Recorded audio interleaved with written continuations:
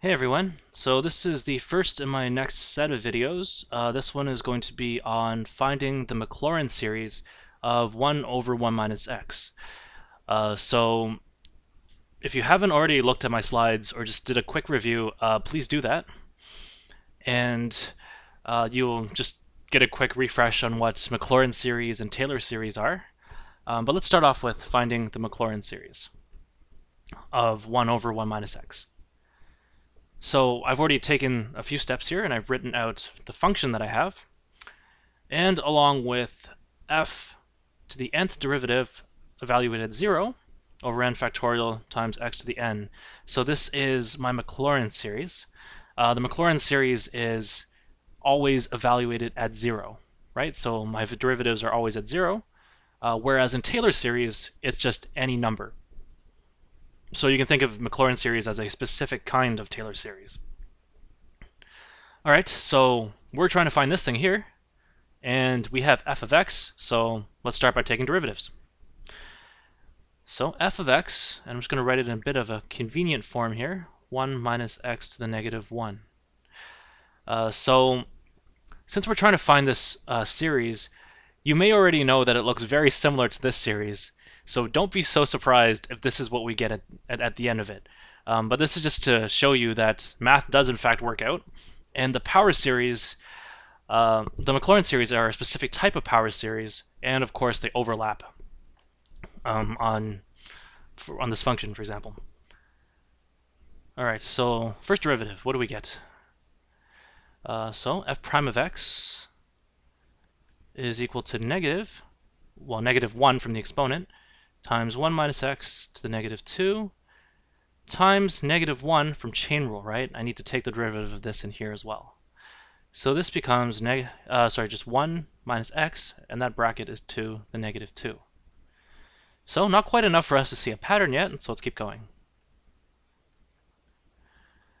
So now I'm taking the derivative of this thing here, and so it'd be negative 2 times 1 minus x to the negative 3 times negative 1.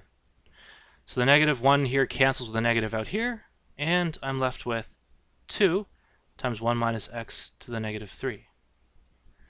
Heck, one more.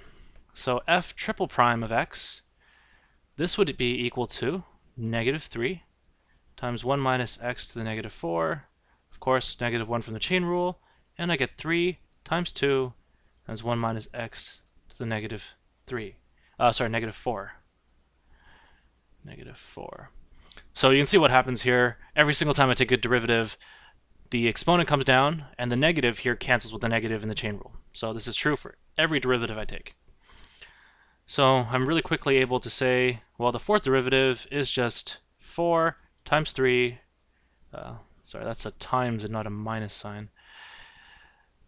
Times 2 times 1 minus x, and this negative 4 becomes a negative 5.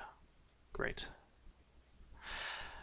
So we could actually generalize this and say what would happen in the case that I'm trying to find the nth derivative of f. Well, the nth derivative is just, well, from the fourth one we've got 4 times 3 times 2. From the third one we've got 3 times 2. Second one we get 2, etc. So you can kind of guess what's going to happen. The more derivatives I get, the more of these numbers will pop out in front. And in fact, if I follow the same form, it's n times n minus 1 times n minus 2 all the way down to 2, and these are all multiplication, times 1 minus x to the negative, within brackets, n plus 1. Why is it n plus 1? Well, there's a 4 here, there's a 5 here, there's a 3 here, there's a 4 here, go figure. All right, so this is equal to n factorial, right? It's like n times n minus 1 times n minus 2 all the way down to 2, and I could just multiply in 1 for granted, right? Because 1 times anything gives you back that same anything. And of course, I can't just ignore this other part. This other part gives me 1 minus x to the negative n plus 1. So there we go. That is the nth derivative of x of the function 1 over 1 minus x.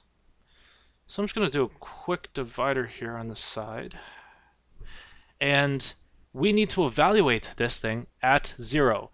0 because it's a Maclaurin series. So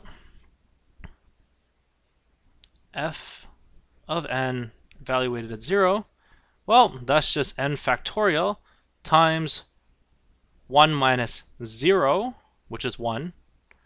And so it's 1 to the power of negative n plus 1. Of course, anything to the power, 1 to the power of anything gives me back 1, so it's just n factorial. So like I said before, it's absolutely no surprise that we get n equals 0 to the infinity. The Maclaurin series is just n factorial, well, over n factorial x to the n. So we have exactly what we had back in the power series. Right. And we know this converges for x between -1 and 1. So what does this also mean?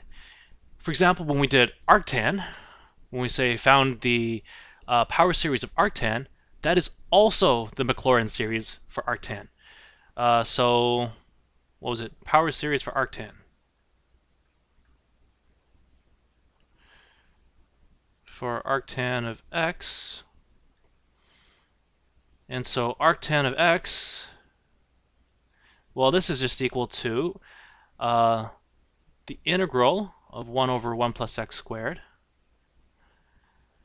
right, dx, and this was equal to the integral, when I find the sum of this thing, negative 1 to the n, x to the 2n, and this is n equals 0 to infinity. There we go, we get that. Right, so when we go through this and we go through this exercise and we solve for it, we get this is equal to the sum from 0 to infinity, negative 1 to the n, x to the 2n plus 1 over 2n plus 1. Right, remember we had a c, and the c is 0 because when x is 0, we can solve for c, and c is 0, right? This thing becomes 0. Arctan of 0 is 0, and there we go. So anyway, this is actually also the Maclaurin series for arctan of x. So a lot of the series we looked at when we took a look at the power series, they also happen to be the Maclaurin series of x. It's just that we were able to manipulate it nicely so that we didn't have to take the derivatives.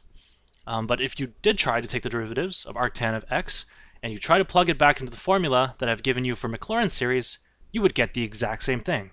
It's a bit of a tedious exercise, so I'm not going to ask you to do it here, but it's the same thing.